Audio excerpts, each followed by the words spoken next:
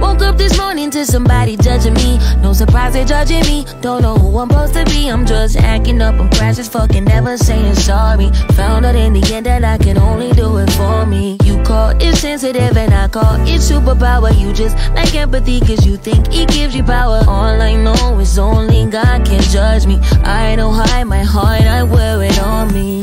I'm used to feeling alone.